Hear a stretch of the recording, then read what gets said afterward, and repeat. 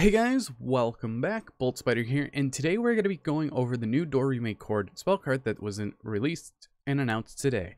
So it is Doremichord Elegance. It is a normal spell card, and you can only activate one card with this card's name per turn. You can activate one of these effects. Place one Doremichord Pendulum monster from your deck in your Pendulum Zone. Add one Dorime Pendulum monster from your hand to your extra deck face up.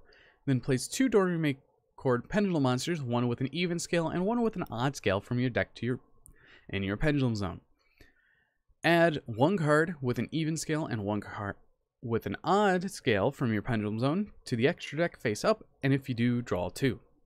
This card is a insane card for the archetype. It doesn't only set up one of your pendulum scales, also it doesn't place both of your pendulum scales if you add one Dorime Pendulum monster from your hand to the extra deck. It also helps out every single pendulum deck that there is by adding one card of each, even an odd scale, from your Pendulum Zone to the extra deck, and you draw two. It is a generic draw two. Sadly, it doesn't destroy, but it also makes sense because it is sending it to the extra deck, or adding it in this case. Overall, this card is very amazing for everything that there is pendulum wise, and I will be having two builds for return to deck build of a pure Doremichord because of this card, and the actual Pendulum Edition version I've been working on.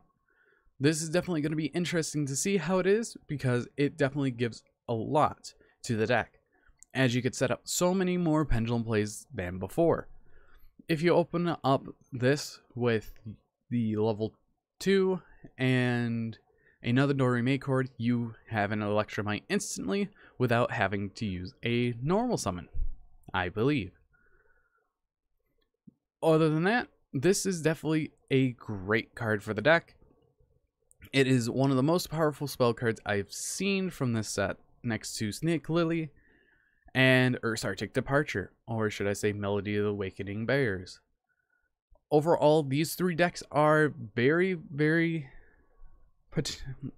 they have so much potential to be all meta contenders, but we'll see how that comes around when OCG gets this set in a lovely 3 days. But for us, we will have to wait a month. May. 2 months for this. I think May. Yeah, no. April. We have to wait a month for this. But we'll see what will happen.